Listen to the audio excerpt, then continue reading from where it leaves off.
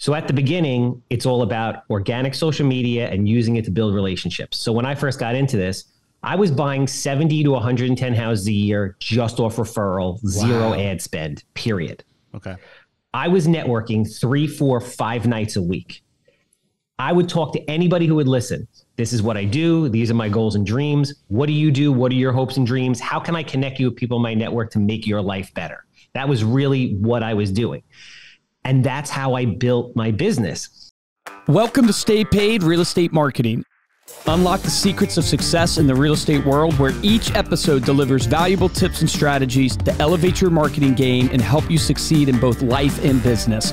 Brought to you by Reminder Media.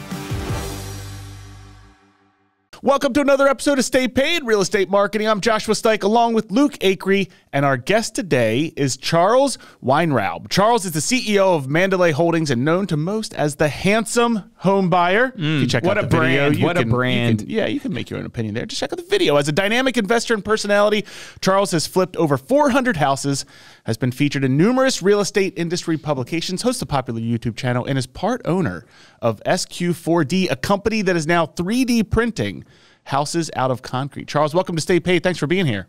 Thanks for having us, man. Really, really appreciate it. Dang, that's crazy. Do you think that's the future of a lot of new home builds is 3D printing? Yeah, 100%. Automated construction, whatever it ends up being. But I love the 3D printed construction that SQ4D is doing. But absolutely. I mean, how long does it take on average? Sorry to cut you off there. No, it's okay.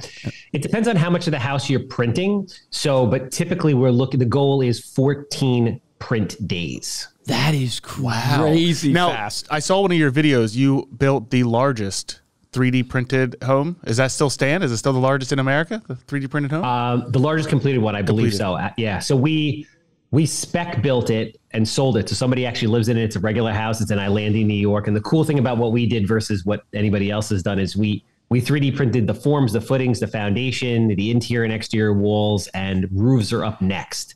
That is nuts, man. Is it like 1.5 times the price of like a normal house, or is it around the same pricing? Or so the goal is to get it between 25 and 40% cheaper than traditional construction. Get out of here, man. I guess you could because you don't have the labor. You could, you have the robots, obviously, or the printers. Yeah. We call them. I just call them robots. So essentially, imagine this for a minute. Just jump down this 90-second kind of vision of the future. Somebody rolls up, sees a piece of property. They're like, I'd love to put a house there. They put the VR goggles on. All of a sudden, they're in the street in front of their house. They're walking in. They're moving walls. They're changing color. They're designing their kitchen. They're ordering furniture. Everything in virtual reality. They're done. They click a button. Literally, like 60 days later, there's the house. The machine comes in a little trailer. 2 to 3 people assemble the machine, and it 3D prints 60, 70% of the house. Interior gets finished, and you're ready to go. Yeah, that is going to be nuts. This whole AI revolution, where robotics is going, where virtual reality is going, is nuts. Speaking about the future, I'd love to get your take, right? 2024, I was just at NAR. And, there's a lot of doom and gloom, right? I know everybody is thinking about the lawsuit, I'm sure, and stuff like that. But NAR is usually a great show. And, there's still amazing people there. We had a great show. But there was a lot of, discouraged agents. You could just see it with the market, interest rates, inventory, the lawsuit. What are you seeing for the future? And when you look at 2024, what are you telling agents and not only their mindset, but where to double down to actually get business?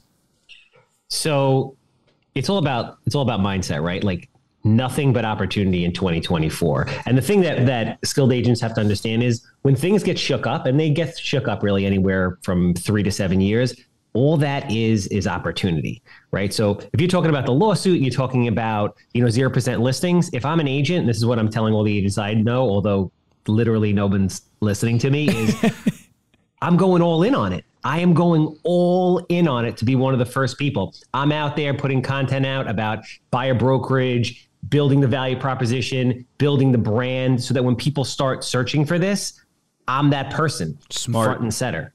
You always want to lead into whatever the change is. Yeah, it's super smart. Are you seeing, like, when you think about like lead gen, right? Because this our show is a sales and marketing show, because Josh and I, we love marketing. Yep. When you think about it in terms of like an avenue, are you seeing most of your success come from referrals? Are you seeing it come from paid ads? Like, where are you seeing your deals come from? So we do everything at this point. So I flip anywhere. Now I've been bringing in 4 to 5 deals a week on average in this market, which is the most that I have ever really done. And we think that in New York, we have the ability to bring in, on Long Island alone, anywhere from 8 to 15 deals a week. Jeez. Right? Assuming a population of 3 million people. Where are they coming from? What's your kind of funnels in a way? Yeah. So basically, to get to that level, you're doing everything at scale. Yeah. So on the unpaid side, it's years of building relationships and organic social media. On the paid side, it's literally everything from mass texting, cold calling, direct mail, PPC, SEO, all kinds of guerrilla stuff. You name it, we do it. And we're constantly testing all the latest technology and all the latest verticals. Are you on like the big platforms, or have you strayed away from those, like Zillow, Homes.com? Are you on any of those? No, I'm sourcing. I would say 99% of the deals are all off market. At this point, 70% of them are direct from seller, no agents, no wholesalers in the middle. Wow. So you have, is it ISAs calling, like circle prospecting and trying to find inventory, basically, and asking people if they're interested in selling their home? Yeah. So essentially, I mean, we're obviously targeting distressed sellers, but since this show is geared at agents, I talked to a lot of agents about this. Very, very simple. So if I'm an agent, what I would do is I would select an area that I want to dominate, because it's a lot easier to dominate a town than it is to dominate, all of Long Island or all of a particular area. So you do a little bit of due diligence, and, please feel free to redirect me if I'm off topic here, but this is what I think is the best system for an agent to come in and market and take over. So what they would do is they would go to their local MLS and they would go and check out the different markets, and they would see what the available inventory is in that market. You don't want to build. So there's a town out here called Lindenhurst that I love and always preach about. Lindenhurst has 16,000 houses. So a lot of houses. You need inventory to sell if you're going to take over an area. So you're not going to take over an area with 3,000 houses. It's a lot easier to take over one with 15,000. There's more inventory. Then you want to see what the median sales price is. In Lindenhurst, that's $500,000. So on Long Island, that is first-time home buyer, gonna churn. People are buying those houses. It makes sense. Then you want to look at how many transactions have happened in the last 6 months. In Lindenhurst, is a little over 100. So what does that tell you? People are buying and selling houses in Lindenhurst. Then you go to Zillow, like you mentioned, and you find the top agent in Lindenhurst or in your particular market, and you see how many deals they've done. You're going to be shocked to see that they've done 2, 3, 4, 5, maybe 7 at most. You're going to print out a picture of this person. You're going to stick it on your bathroom wall every morning when you wake up. You're going to give them the death stare and say, "I'm coming for you. I'm coming for the crowd," right?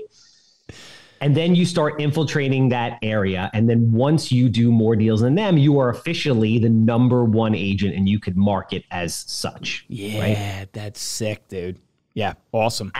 So at the beginning, and again, feel free to tell me to pull it back at any moment, you don't have any money, right? When you start, you don't have any money. You have a lot of time, but you don't have money. So what's the progression? Because eventually, once you have money, you trade money for time. Mm-hmm. So at the beginning, it's all about organic social media and using it to build relationships. So when I first got into this, I was buying 70 to 110 houses a year just off referral, zero ad spend, period. Okay. I was networking 3, 4, 5 nights a week. I would talk to anybody who would listen. This is what I do. These are my goals and dreams. What do you do? What are your hopes and dreams? How can I connect you with people in my network to make your life better? That was really what I was doing. And that's how I built my business. Then what I would do is I would meet these people. I would get their business cards. I would go home. And at the time when I started, Facebook was really big. Instagram wasn't as big. So I would go and find them on Facebook. I would friend request them, and I would begin to weave myself into their life in a non-creepy way. So now they've met me, they know what's about, and now they see me popping up all the time. So when they get a house that smells like cat pee, that's freaking hoarded with 300 yards of garbage in it, I'm the only person they're going to think of. And that's how it really started. So you buy houses that smell like cat pee, but you're branded as the handsome realtor? Is that handsome home Well, isn't that buyer. your Handsome home podcast buyer. is Cat Pee podcast. Yeah. Or smells like cat pee. Smells like cat pee with Handsome, yeah.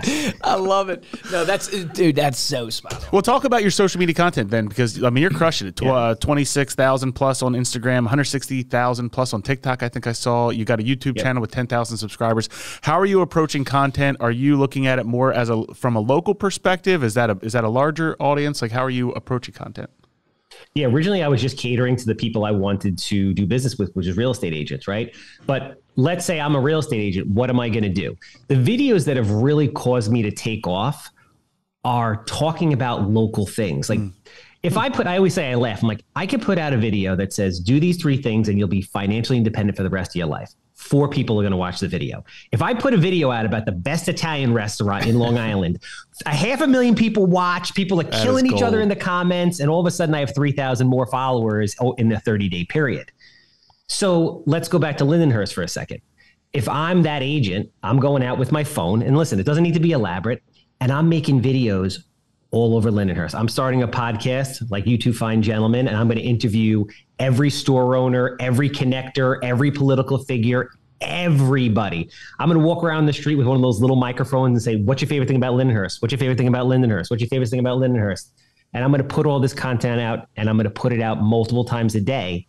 And all of a sudden, I am going to be Mr. Lindenhurst. Like, I just walked into a deli to get a sandwich right before this, and the guy's like, oh my God, you're the cat pee guy from News 12. Like, people take gas station selfies with me like I'm a real celebrity, like I'm somebody who's not paying to put a commercial on TV. Yeah.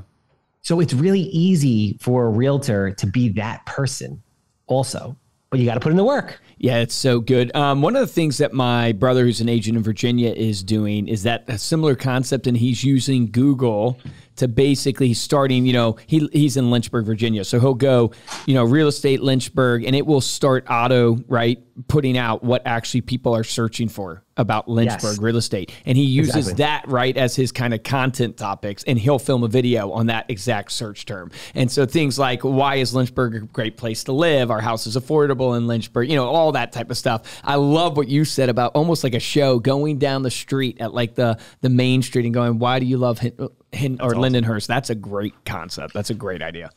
And when you think of content, I think the important thing is you want to title it in a way that gets people like, I got to see what this is. So you have to go extreme with that. And then it has to be something that has a broad audience. So food is great. Like if you talk about restaurants and things like that, everybody eats. So it's a really big market of people. If you're just talking about like interest rates, it's not exciting. There's not that many people looking at it. But if you really want to get people excited and sharing your content, talk about things that appeal to a broad audience in that area. Yeah, very, very smart. So you're running commercials in local area, you said, on TV? Yeah. So now if you get into the paid, we're literally doing everything. Yeah. So we're doing TV as well. I'm on News 12. We're about to break out onto all the conservative news stations, Fox Business News, Fox News, MSNBC, all of that. How expensive is that? Like, and you don't have to give what you're paying or anything unless you're comfortable with it. But like, how expensive is it to break into that type of media? Obviously, at the local level, starting off, and then as you kind of leverage, like you said, your money for your time at a larger level.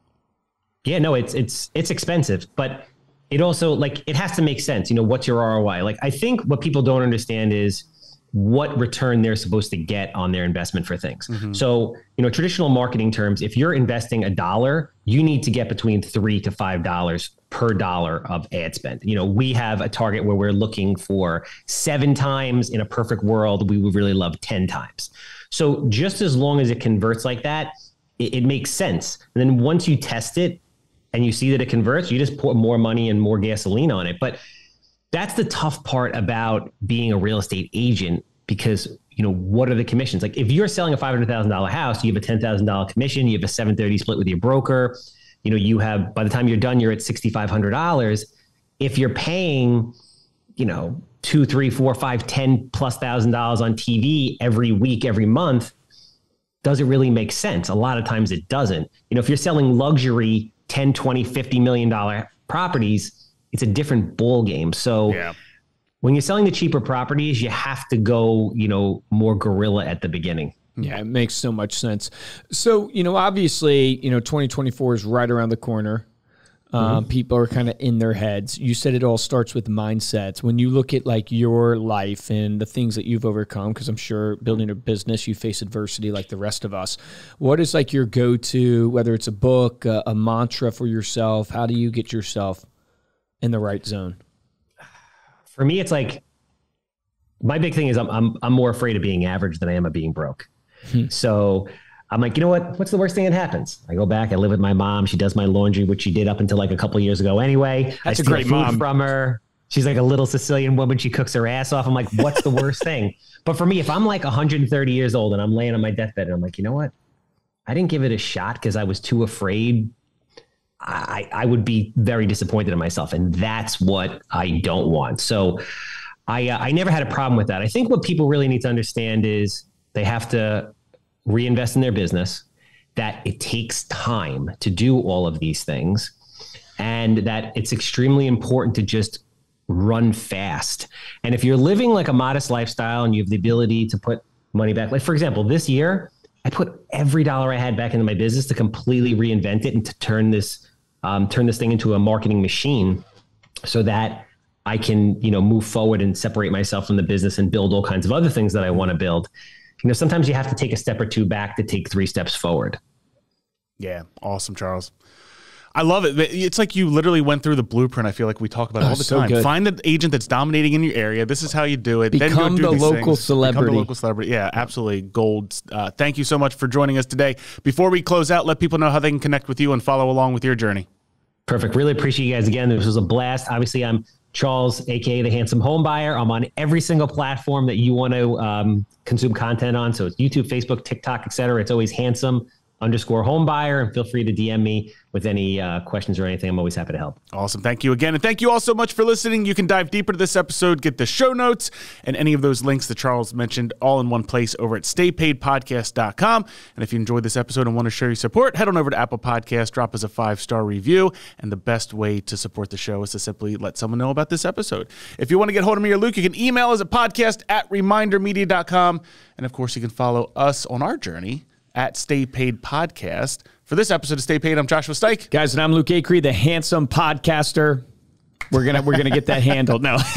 So I'm Luke Acree. Charles, man, amazing stuff. Seriously. Here's my action item for everybody listening to this, because I want you to implement something, right? He gave you a golden nugget. Most of us don't ever go to the community that we want to be the local celebrity in. We want to be the small town mayor. The person that they go is Mr., Lindenhurst or Mr. King of Prussia, wherever you're located. You need to go to the MLS and you need to see, one, how many homes, but more importantly, how many homes actually sold in the last 6 months. What is the turnover rate? What is the actual inventory that's moving? That's your market share. And then see who is selling those homes. That is an incredible action item that you can take advantage of right now, so you can figure out what homes or what areas that are actually selling homes that you can go after and you can be the local celebrity. Remember, the difference between top producers and mediocre producers in every business is top producers take action. Take action on that today.